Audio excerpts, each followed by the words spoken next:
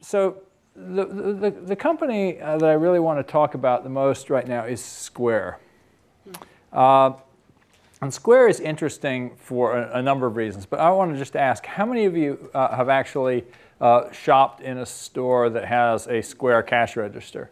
So a fair number of you. How many of you had the Square Wallet app running when you did that? Smaller number of you. I really recommend it. It's pretty weird when you walk into the store and they say, "Are you Tim O'Reilly?"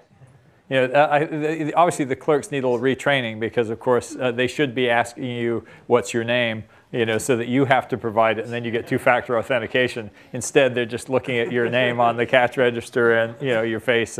But still, you look like yourself. You're probably okay. But there are a number of wonderful things, lessons in this app, and I want to sort of tease them apart. The first one is to do less. You know, we hear a lot in the mobile world about how it's a small screen. We hear about how people use mobile devices differently. But there's something that's incredibly important that's going on in mobile that I think we're just beginning to understand. And that is that your mobile device knows so much that you don't have to tell it as much as you used to. You know, I'm an investor in Foursquare, but I still think, how stupid is it that I have to check in somewhere? I mean, my phone already knows I'm there. I'm an investor in Runkeeper, but I say, why do I have to tell my phone that I started running? It knows I started running. It knows when I stopped. And one of the things that I love about Square is that Jack has exploited this.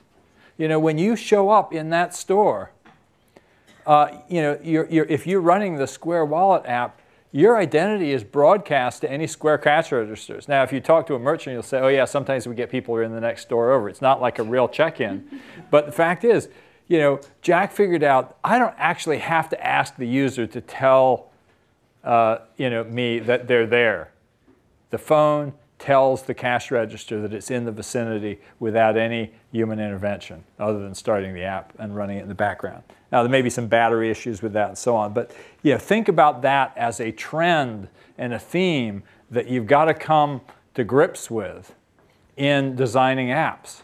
You know, we now have devices that have so much information, so much implicit context, and there's going to be, I think, a revolution as we take away more and more of the instructions that we give to the device and realize, oh wait, we can just assume that.